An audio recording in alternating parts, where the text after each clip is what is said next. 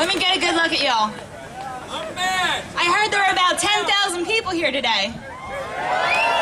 That's a lot of people. I think that right-wing conspiracy that supposedly pays for us all to come here might just go bankrupt after today. Just saying.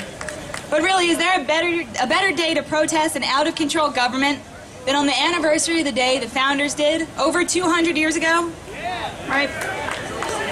I only hope that when future generations look back on today, they think of this as the day Americans redeclare their independence.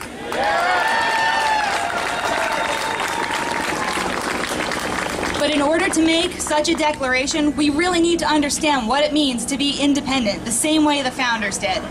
At the original Boston Tea Party, the colonists weren't protesting high tea costs, taxes, or even taxation without representation. The Tea Act actually reduced the cost of tea in the states. Come on, you gotta move up there. Sure. Can you hear me now? Well, sorry. Before the Tea Act, the East India Trading Company was going bankrupt. So British Parliament, many of whom owned stake in the East India Tea Company, passed the Tea Act. This gave it special privileges and taxed its competition. Essentially, they gave that company a tea bailout. But the colonists knew exactly what it was. It was a payoff. And they weren't going to take that cheap tea, so they threw it in the harbor.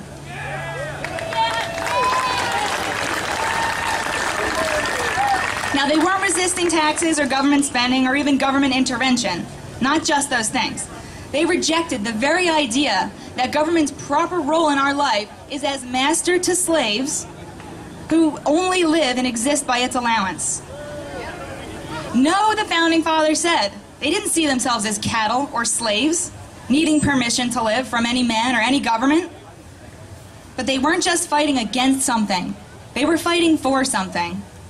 They were fighting for their ideal of humanity as individuals who have a right to exist, not because anybody gave them permission, but by virtue of being human. And the founders were willing to risk their lives and their wealth defending this idea.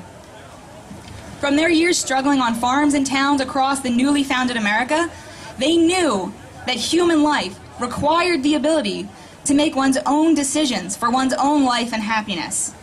And without those rights, you can't be truly independent. Their ideal of humanity prompted the founders to create a document that changed the world forever. The Declaration of Independence was a radical statement proclaiming that humans are created equal and endowed with the inalienable rights of life, liberty, and the pursuit of happiness. Now, it is 4th of July, so you're going to hear those words a lot, but I want everybody to really think about what that means. Inalienable. That means if you take away these rights, you're taking away what it is to be a human being. And the founders said that these rights, they were specific and carefully worded. Life, liberty, and the pursuit of happiness. Not the guarantee, the pursuit of happiness.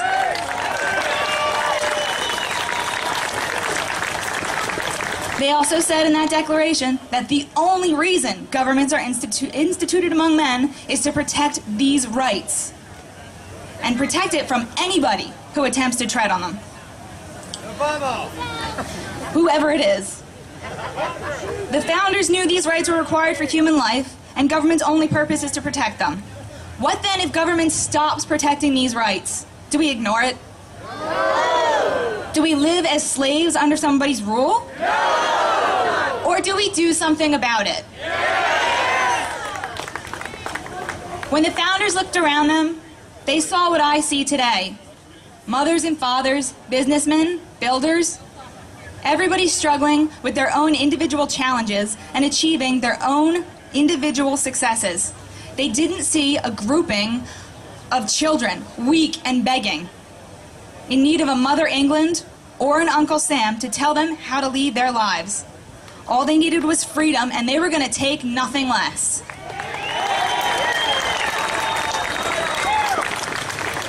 The founders' ideal of humanity was of brave, intelligent, and creative individuals, and as a result, they created the best country in the world. Now, when I say that, I'm not being nationalistic. America was the only country that recognized that the only basis for a just society is individual rights, the only country. And this shining beacon of liberty attracted the brightest minds and most industrious people from around the globe. And as a result, America became the leader in technology, medicine, and business. Now, something has definitely changed in the last 200 plus years. We all know that.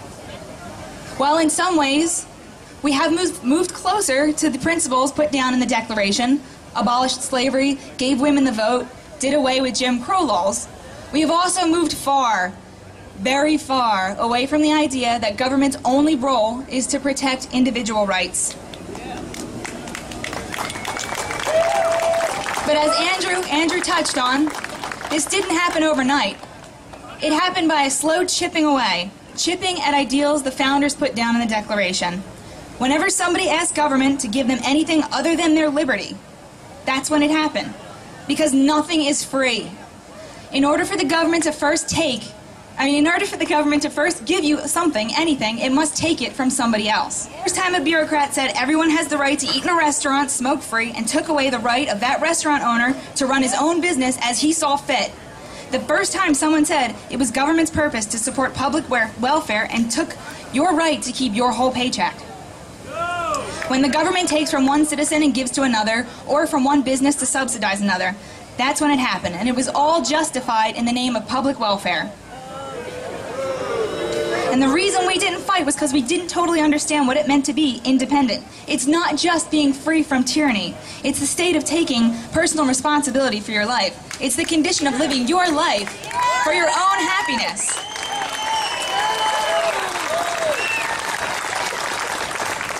In the name of public welfare, government has heaped on regulation onto employers, onto businesses, even us, to protect us from ourselves.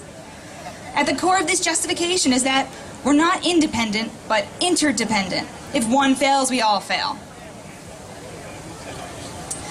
Let me give you some examples of this. When the Department of Agriculture was first founded in 1839, its budget was $1,000. And it was just founded to collect statistics. Now its annual budget is over $96 billion. And it does everything from controlling land use to setting the prices of food. Basically, we pay the government to let farmers charge us more for food. The FDA was founded in 1906 just to monitor drug health, and now it holds the pharmaceutical industry by the neck, increasing the number of years between when a drug is first produced and we get to choose it, sometimes by decades, sometimes not at all. They take away our right to choose our own medical treatment. Lately, we've seen audacious federal projects. Hundreds of thousands spent for a Colorado town to get a bike library, hundreds of thousands to the Lobster Institute, $500,000 to a town in New York to solve its homeless problem when that town says it doesn't have a homeless problem. But these protests aren't just about money. Government has ever increased its presence in our lives, squelching our ability to choose how we conduct the business of our lives. Companies can't offer us the goods we want, and we can't buy the things that would improve our lives and contribute to our happiness. To quote the author and philosopher Ayn Rand, one of the methods used by statists to destroy capitalism consists in establishing controls that tie a given industry hand and foot, making it unable to solve its own problems, then declaring that freedom has failed and stronger controls are necessary. She said that in 1975, and if you want to know how we got from 1776 till today, you should pick up a copy of Atlas Shrugged. Let me be clear, our problems aren't just economic, but the only system that defends the right of an individual to lead his own life, keep his property, and pursue his happiness is laissez-faire capitalism. The picture may look gloomy now, but there's a bright side. We already know that to throw off the chains of tyranny, we just need to do as the founders did and assert our right to life, liberty, and the pursuit of our individual happiness. Not our neighbor's happiness, and not happiness as defined by them, some bureaucrat in Washington, D.C., our own personal happiness. Today we can stand up and say, we're not going to sell out our rights. We don't need government to save us from ourselves. We need it to protect us, to prevent force, outlaw fraud, protect liberty, and leave us free.